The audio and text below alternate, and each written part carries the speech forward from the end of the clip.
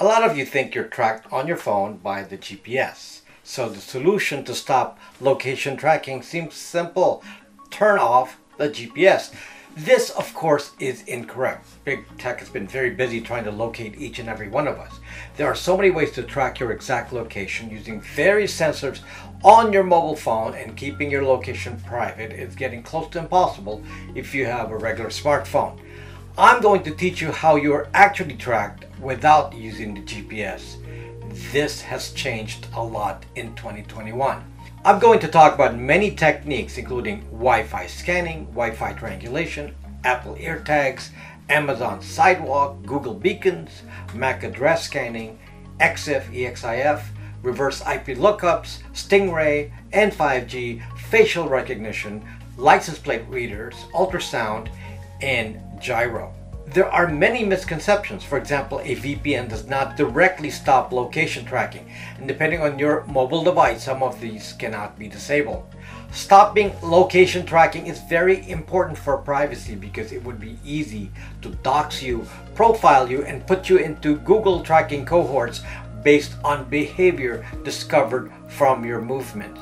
Believe it or not, one can tell a lot about what you do just from your locations, including your politics, your financial status, your behaviors, your relationships, and your health. And many companies find this of extreme value, even if you think you have nothing to hide. Stay tuned.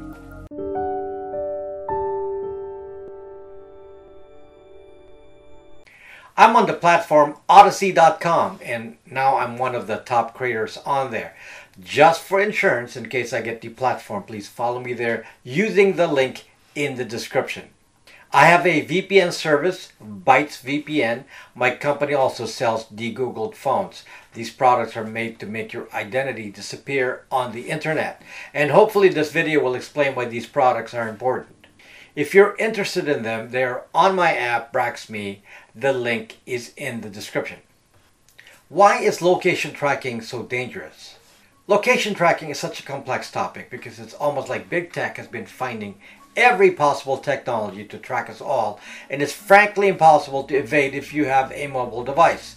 So today we will just get into an introductory view of each technology, and maybe I can delve into deeper detail in later videos. Before I get into that, we ought to discuss why location tracking is important to so many companies. Many of you think you live boring lives and therefore you think your location is of little importance. But actually, profiling a population by location is an extremely important piece of metadata, especially if combined with other behaviors already being recorded by big tech. For example, Google partner Moonshot CVE actually identified in this chart where all the people are who are anti-vax. Easy classifications include which neighborhoods watch CNN versus Fox News. And of course, you can be classified further by the median income in each neighborhood. The company Palantir likely has access to IRS data so they can actually map locations and your movements while tying it to your exact income. For example, they would know which church you go to and who your doctor is.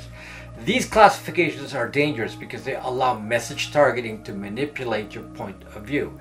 And it can be done at a very personal level once you've been classified. Coming from a country run by a dictator, this kind of stuff gives me a lot of fear, and the more you are pre-classified, the more you'll be forced to conform or you will stick out and be targeted.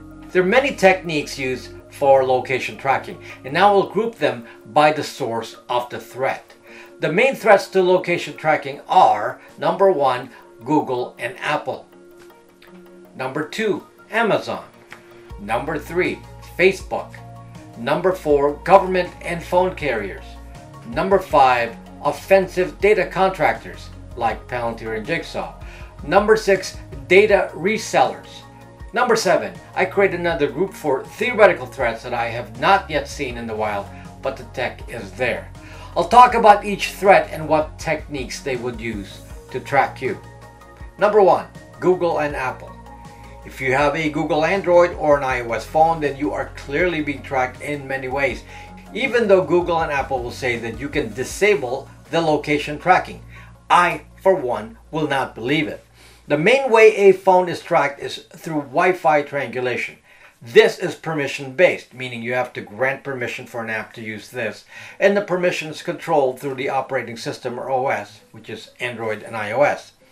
Roughly, Wi-Fi triangulation works by your devices looking for the Wi-Fi routers near you and finding their identifiers called a MAC address.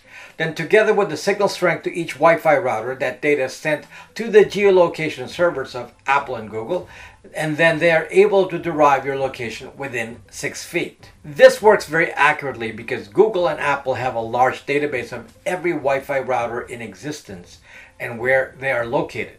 Exactly. So the real threat is not in Wi-Fi triangulation, since you can just turn off permissions for each app. The real threat is called Wi-Fi scanning, and it is how your phone scans for Wi-Fi routers anywhere you are, and then the GPS coordinates are sent together with the Wi-Fi MAC addresses to Google and Apple, together with your Apple ID and Google ID. This particular operation is permissionless and occurs constantly, often many times a minute. This particular piece of data is available only to Apple and Google. The only way to ensure it doesn't occur is to not have a Google Android or Apple iOS phone. For example, a Google phone or Linux phone will not do this. Because of this special capability of Apple and Google, these two could geofence anyone, since they can identify who was where and when. For example, it would be a simple matter for them to identify phones found wherever a demonstration occurred. This geofencing is already done and used by government. They will subpoena the information from Apple and Google. In addition to Wi-Fi scanning, Apple now tracks AirTags. Every single iPhone participates in this network where Apple AirTags are tracked. This, as I discussed in another video, is a form of contact tracing. The location of the AirTag is noted, and then all the phones in the same area will send that location to Apple. Thus, all iPhones in the same area will tag the same AirTag and be known to be in one location. This is related to another similar feature, which is contact tracing. If you install a contact tracing app, then any one of you in the area will then be recorded as being together just by physical proximity. Google also placed fixed location beacons called Google beacons. If you're running an app that can sense these beacons, then your location will be determined once you get close to one. Google beacons are fixed points on Google Maps and are typically locations of businesses. Number 2, Amazon. Amazon just got into the location tracking game recently. Their main way of tracking is through this mesh network they created called Amazon Sidewalk. Basically, each Amazon Echo since 2018 has been equipped with a radio receiver and transmitter in the 900 MHz range, and any Bluetooth emission or other RF signal in this frequency range can be captured by some Amazon Echo within half a mile and then transmit that data to Amazon. Trust me when I say that there are plenty of Amazon Echoes, probably enough to completely cover every metropolitan area from end to end. Well, this alone may not give a precise enough location. It can now be combined with 2 other data points captured. One is the exact location of a tile tracker nearby. Tile is similar to an Apple AirTag, same thing. So your position related to a tile tracker can be determined. The second is through the use of Ring cameras. Ring is owned by Amazon. The videos are sent to a central server and shared with law enforcement. Amazon will do facial recognition with Ring and thus be able to pinpoint faces found on the videos and doubly track by being detected by the Amazon Sidewalk network. Number 3, Facebook. Facebook has been in the business of tracking locations since day one, and their main source of data has been through your photos. Most of you don't realize that location coordinates are kept in every photo you take from your phone. This is why you want to turn off location permissions for the camera app at all times. Each time you upload a photo to Facebook, it captures the metadata with the location on the photos. The metadata is called EXIF, E-X-I-F. It is how Facebook is able to sort all your photos by exact location, again within 6 feet. They're using the Wi-Fi triangulation features provided by the OS. Facebook then combines location with facial recognition to tag other people in the photos. So once they do that, locations are then available for everyone in the photos, even if the other people did not upload any photos to Facebook or ran the app recently. Facebook also actively collects your location, again using Wi-Fi triangulation, and determines who is next to each other. This was used to recommend friends and is very creepy since you may not know or like people nearby, like at a bar, and they find out your name and Facebook profile. Facebook is so creepy that they actually started collecting the serial numbers of every device in a local network and then can spot that serial number, which is called a MAC address, in other locations where there are other Facebook users. So once the MAC addresses of the devices near you are collected, each device can be tracked separately and can be spotted as they are discovered in other networks like at Walmart, Trader Joe's, or the local courthouse. Anywhere there are many Facebook app users. And every person on every photo in any location who may not even be connected to the uploader will be noted as being in a particular location. For example, a photo at Disneyland may have people in the background and they will be discovered by the facial recognition engine and be recorded as also being at Disneyland. Number 4, government and phone carriers. I link the government with phone carriers because when the government wants to track someone, they will typically piggyback over the network of the phone carrier. Since each carrier is heavily regulated by each government, then every country is able to track every cell phone without dealing with Apple or Google. For example, in the USA, there's a law called CALEA, which is the Communications Assistance for Law Enforcement Act. This allows government to wiretap any phone, and each carrier was legally required to provide technology to enable this on demand. So wiretapping and tracking is built into the network. The way a phone is identified on a carrier's network is by two identifiers. One is called the IMEI, which is the International Mobile Equipment Identity. It's basically a unique serial number of each device. Secondly, there is the IMSI, or International Mobile Subscriber Identity, which is the unique identifier in your SIM card. This is given to you by your carrier, so every SIM card has an IMSI. The way tracking has been done by governments in the past has been through the use of IMSI catchers. Each phone emits an announcement of its IMSI every time it wants to connect to a carrier network. There are spy devices used by government and were originally called Stingray. These devices can capture the IMSIs in a specific area. Stingray itself can't necessarily determine a location, so this kind of location tracking is done by geofencing. Stingray devices are placed in specific areas, then all IMSIs in that zone will be recorded. For example, let's say there's a protest in Hong Kong. It would be a simple matter for the government to put an IMSI catcher in the area. In fact, it can be worn underneath clothing, so a plainclothes police officer would just walk around and capture the IMSIs. Whenever the IMSIs are captured, the IMEIs are also captured. If you're looking for a specific person within a large area, one way of finding a specific phone is by flying an IMSI catcher overhead, like using a drone or aircraft. In fact, this technique was used to find a terrorist. Once the general area is determined overhead, then officers can close in with more stingrays to triangulate someone closer. And as I already mentioned earlier, simply by knowing the IMSI, law enforcement is able to wiretap a phone. In 2021, a new development added a more precise location to this capability. Location can now be determined exactly within inches using 5G. What happened is that 5G uses beamforming technology to actually point the signal of the carrier direct to your phone. The carrier knows exactly where every phone is if using 5G. And by extension, the government will also know where every phone is if they have a particular target.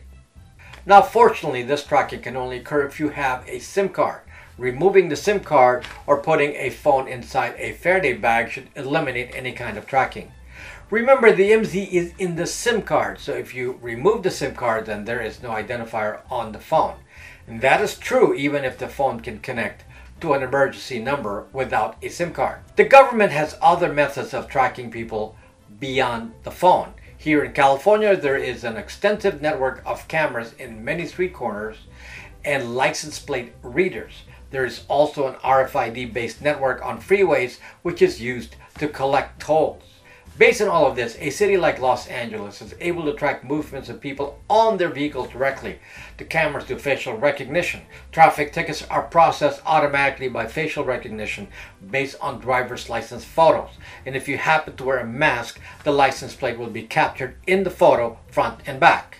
I'm going to talk more about the street cameras in the next thread.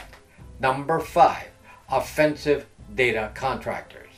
One example of a contractor that I call an offensive data contractor is the company Palantir. When I say offensive, I mean that data is not merely captured passively. The data is used to attack the target in some way. Another company that is in the offensive business is Jigsaw, which is owned by Alphabet. These companies profile specific individuals, and then that information is used for targeting. In the case of Palantir, the Los Angeles camera system on freeways combined with the license plate readers is used to track the movements of individuals in the city. One particular use that has been contracted to Palantir is that the LAPD identifies individuals associating with gang members, and then the LAPD puts those people on a list and then harasses them as they are encountered in the area. They are stopped frequently and interrogated even when the individuals, often young teens, have not committed any crimes. In other words, this is a pre-crime system. So the data that is available through the government's infrastructure is made available to third parties like Palantir, and they're able to combine data from the IRS, medical records, credit reports, and other government authorized data sources with internet social media data, and now camera data from the streets and license plate reader data. In addition, through government contracts, they are now able to also access data collected by Ring cameras, which many of you have dutifully installed in your house to provide a nice free surveillance system that they can use, but on your dime. So the surveillance world has become multi-layered, and these data contractors are the ones enabled to access the different layers. Number 6, data resellers. There is another group of companies that make money from selling their collected data. This data will likely end up in the hands of Palantir and Jigsaw, but the data resellers are interested only in making money. First, this starts out with all the free apps on your phone. Those app developers are not making money offering you their free games or utilities. As you know, you will typically see ads on those types of apps. But the data collection occurs like this. The apps provide an area where an advertiser can insert their content. The app developer simply gets an advertising fee based on who sees the ads. However, what is actually happening is that in addition to feeding the ad company takes your identity data on the phone, the location, and the IP address, and then sells that. So imagine a database with a name, an exact location, and an IP address. Imagine that this data is collected many times a day. This is then put into a reverse IP lookup database. These reverse IP lookup databases are sold by subscription. There are many suppliers like Skyhook, Wireless, and many others. If you subscribe, you can then cross-check an IP address and see what the location is, and possibly a name or email address. Thus, it will be possible now to dox any person simply by knowing their IP address. Normally, an IP address only gives an approximate location, but with a reverse IP lookup database, the location will be exact if you are on your home network. It will not be exact if you're on mobile data. So for this reason, this threat is more dangerous when you're on your home Wi-Fi. Your exact address will be found, typically within a range of 4 to 5 houses. This is the primary reason you need a VPN in your house, because a VPN will prevent this match to a home network. So for those not using a VPN, including your guests, an IP address and your home IP address will get recorded and can put you in a reverse IP lookup database. Once that happens, your location is compromised with the IP address permanently. The data resellers can sell this information to anyone. In fact, any one of you could rent this database for a few thousand a year. Definitely affordable to a corporate user. Number 7, other theoretical threats. Some other threats are not proven to be occurring at the moment, though they are technically very feasible. But I have not found actual proof of their use in the wild. But some of you may know, and you can let me know. One way of tracking is using MAC addresses. Your phones announce a MAC address identity everywhere, and this is in the Wi-Fi as well as Bluetooth. Ever since contact tracing was added, Bluetooth also announced a MAC address. In fact, I could write software that can identify a MAC address approaching me before I physically see the phone. This can be used to record known individuals and then match it to a MAC address, so I would know if a particular person is approaching. MAC addresses can be used as proximity trackers. Another use is in building security. In a government building, the security could be checking IDs as you enter, and then the associated MAC address of your device can also be recorded at the same time. Then by placing RF sensors at strategic locations in the buildings, like at elevators, you could then track people as they move around. I know this is easy to do, so I'm going to presume this is used somewhere. Another theoretical threat is ultrasound. Instead of a Google beacon, there could be sound transmitters at key locations which emit a particular ultrasound pattern. People cannot hear the ultrasound, but computers can hear them. So as people talk on the phone, call Siri, Cortana, Google Assistant, Alexa, the background ultrasound could also be recorded. That could then pinpoint the location if the ultrasound message is captured. Since all it takes is a microphone, then all devices can be vulnerable to this.